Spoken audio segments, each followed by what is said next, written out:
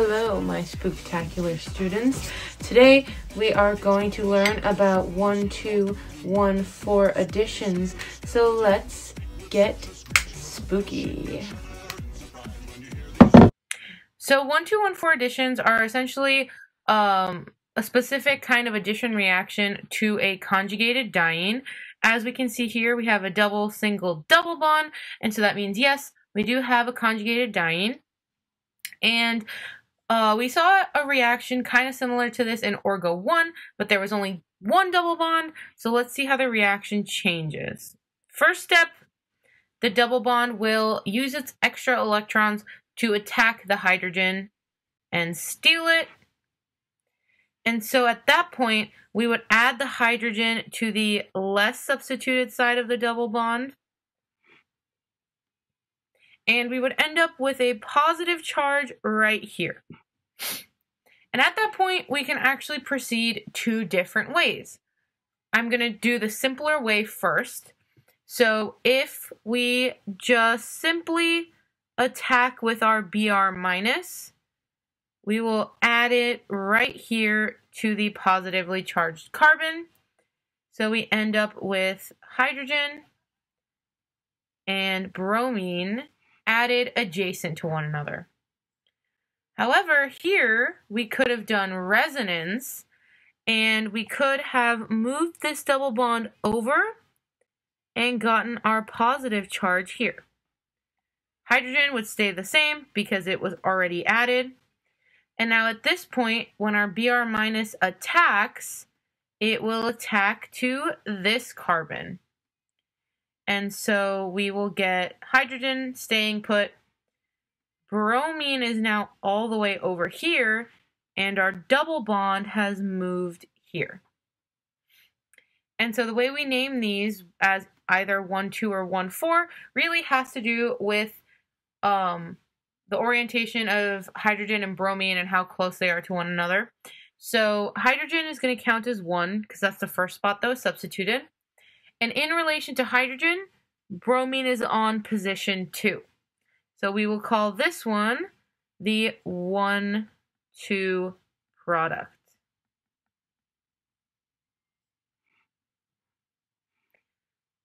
For this next one, hydrogen will still be 1. So we have 2, 3, 4. So the relationship is 1, 4. So I'll write that here, 1, 4 product. Now that we've drawn this mechanism, let's go through and answer these questions. So the nucleophile in the reaction, as we saw, this double bond is what initially attacked HBr. So A will be the nucleophile. Next question, what's the electrophile? Well, if the double bond is attacking and it's the nucleophile, the thing being attacked is HBr, so B is our electrophile, since it's being attacked. The 1, 2 product, as we said previously, will be C. The 1, 4 product will be D. And when we have to decide thermodynamic and kinetic, we have to have a couple different things in mind. So we're going to go right here and talk about kinetic versus thermodynamic. So before I even go into this, I need you guys to remember, we only think in terms of lowest. We never think in terms of highest. And you'll see what I mean in a second.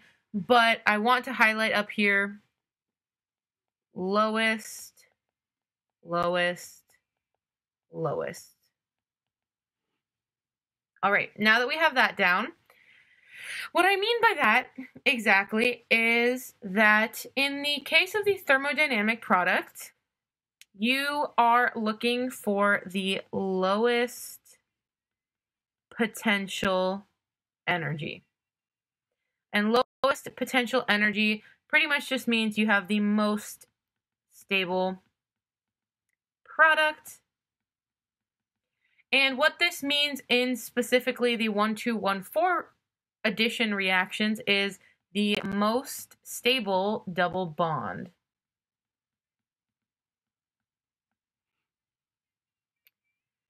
And the kind of opposite, but not in the way you would think, is the kinetic product. So by opposite, I do not mean that it's the highest potential energy. No, by opposite, I mean we're looking at activation energy instead. So the kinetic product is the one with the lowest activation energy. And essentially what this means is that it will be the one created in the fewest number of steps.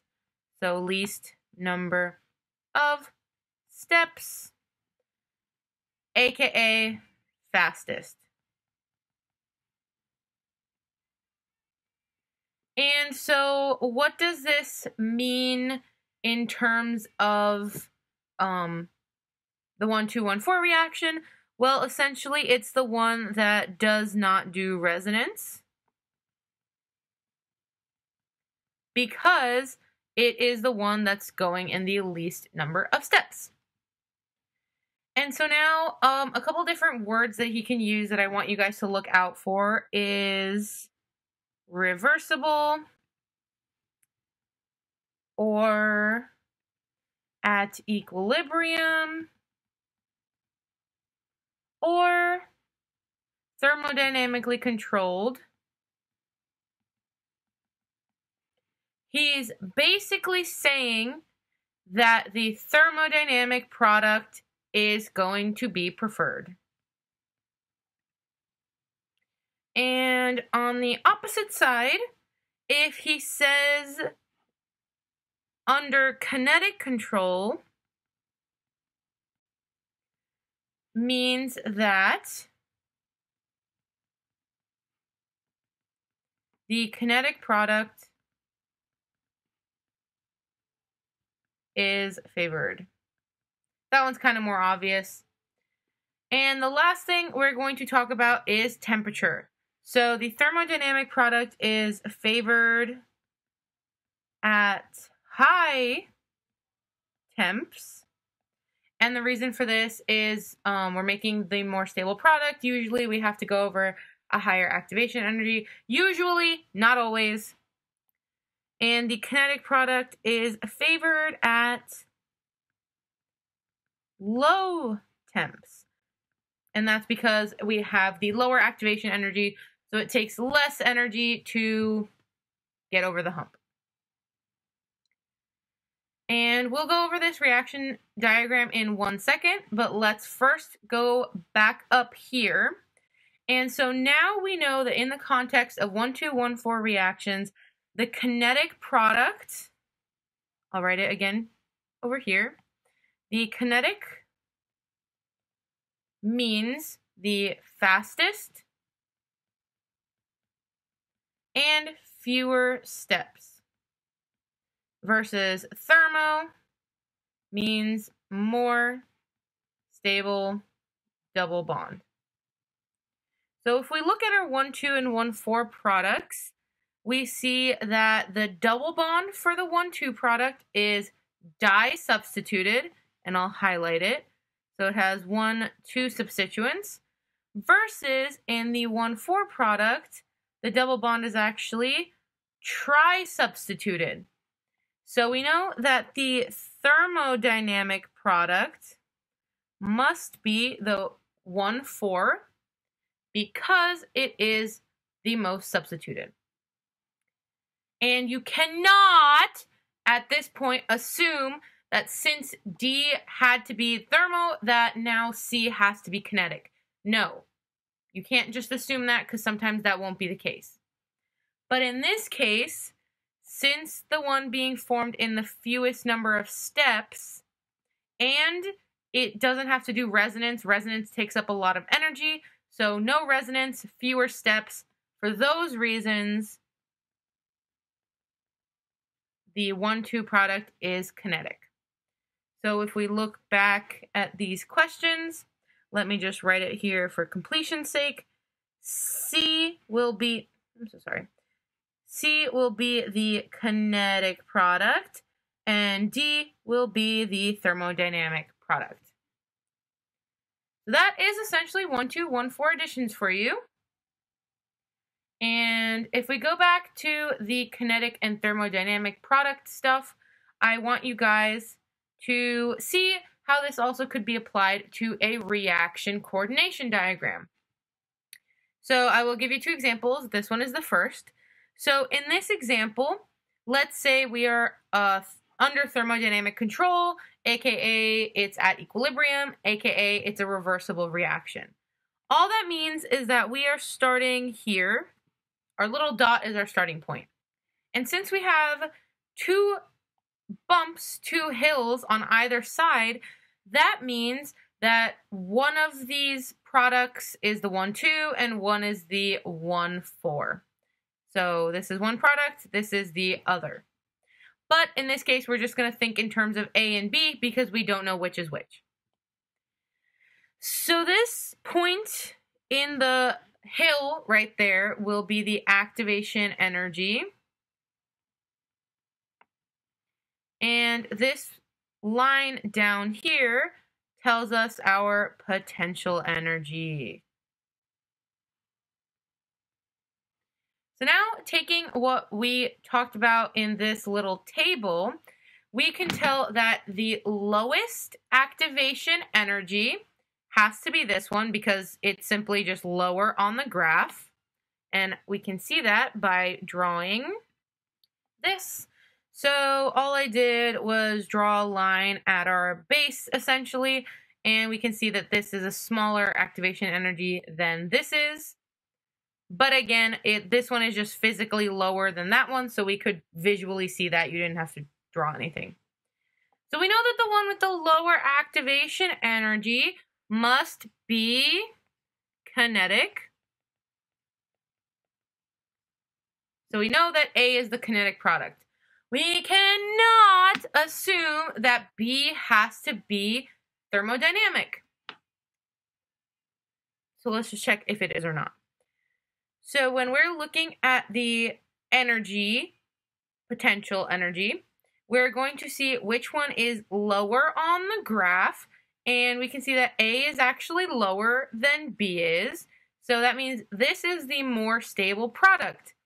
And that would mean that this is the thermodynamic product. So in this example, product A is kinetic and thermodynamic. And it's important to note because you won't always have one product that's kinetic and the other is thermodynamic. You always have to be careful. And the last concept I want to go over for this reaction diagram is if we are under reversible conditions, aka if we are at equilibrium, and he gives you this diagram, you will always say that the most stable product will be formed the fastest. So the most stable product is A, so A will be formed the fastest. Now, let me draw our second reaction coordination diagram. So in this case, things are a little bit different, right? Still, we have our starting point in the middle. We have our activation energies up here in red. And we have our potential energies down here in green. And let's start with the kinetic product again. So for kinetic, we look for lowest activation energy. And we can see between here and here, the lower one is B. And just to confirm, let's draw in our lines. Cool, so now that I have drawn those, we can confirm that yes, that is the case. B will be the kinetic product. Next, let's look for the lower potential energy. And I'm actually going to draw the lines just because these are a little bit closer. So now in this case, we can see that A is much lower than B. B. So that would mean that A is our thermodynamic product because it has the most stable product. So in this case, we see an example where the kinetic and thermodynamic products are not the same. So in the top example, the one we just did right here, we can see that it's a little bit different because the thermodynamic and kinetic products are not the same. Thermo is still the one with the lowest potential energy though, and kinetic is still the one with the lowest activation energy. If he gave you a question that said this reaction is at equilibrium, what will be formed the fastest? Now you actually say that the least stable is formed the fastest in this example. So the reason for that is the activation now, or the activation energy is lower now for the kinetic product, which is not the same as the thermodynamic. So this one will be formed the fastest. However, if he asked which product would be predominantly formed or favored, if we're at equilibrium, the most stable product will be formed. So I will clarify that one more time because it's an important concept. If he were to ask you in examples 1 and 2, these are both at equilibrium, which of the products will be formed the fastest? And so for number 1, we can see that the activation energy is lowest for the kinetic product. So the one forming the fastest would be kinetic, aka B, aka the less stable one. In example number 2, though, if he asks you at equilibrium which one is formed the fastest, the kinetic and thermodynamic are the same. So the lowest activation energy will lead to the most stable product. So A will be formed the fastest, aka the kinetic and thermodynamic product, aka the most stable product. But if he asks you which one is favored or which one is created the most, we can look at number 1 again. The one that is the most stable will be favored at equilibrium. So A is favored at equilibrium. For 2, we see that A again is the one with the lowest activation energy. So A will still be favored, and that one is now the kinetic and thermodynamic product. So that's it for 1214 additions. Here's your little cheat sheet for that. Happy studying and good luck.